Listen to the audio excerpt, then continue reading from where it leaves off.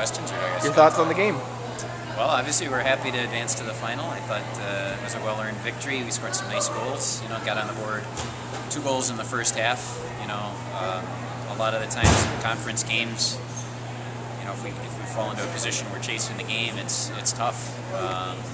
So to get on it early and score a couple of nice goals, I thought was pretty key for us, and thought we had a lot of chances to really put it away in the second half. We probably could have had another 3-4 goals, really good looks. I think you got to give their keeper credit for keeping them in the game. She had a couple of really nice saves, but she had very soft hands and held onto the ball well, and kept them in the game. But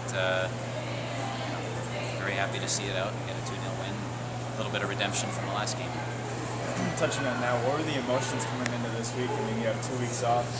That the Wright State being the team you played last and lost. Just what were the emotions coming into it? Well, obviously big. We have a very important senior class. We got 6 key contributors, in that class, and for them, pretty much the second the game ended against Wright State the first time, they wanted to play again. They were just like, I just want to get out there and play again. They're like that. They didn't feel that they showed their best, and they were disappointed with the result. So, it's been 2 weeks building up, and they wanted to play Wright State. They wanted another crack at them, and I thought they showed today who the better team was. And we did it when it mattered most. So, 4th straight title game appearance. What's that mean, kind of, for this senior class and overall? And 12 school record 12 in your tenure. I mean, what's that mean, getting there so many times? I think it just shows the consistency that we've established. We've had quality teams, I think, year in, year out.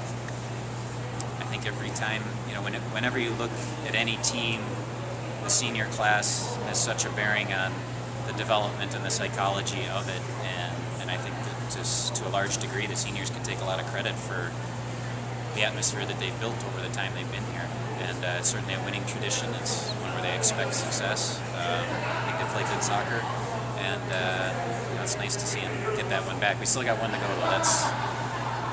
They really want to win it and go out on top. And this is just one step, and the big one now is on Sunday. So by no means are we satisfied with this one. Okay, and then touching on Sunday's game, I know you don't know who you play yet, but do the girls kind of feel that revenge factor? Like you said, they wanted to play Wright State right away again. Kind of the same feeling if they play Butler? Or? Yeah. They'd love to play Butler. I mean, that's not in our control. We'll see. They would love to get another crack at them, but whoever we get, I think it's going to be a good game. I thought both teams, they play very differently, but present different challenges. And I think, whatever happens, it's going to be a good matchup. So we just got to get everybody ready and fed and, rested. So we'll be ready for Sunday.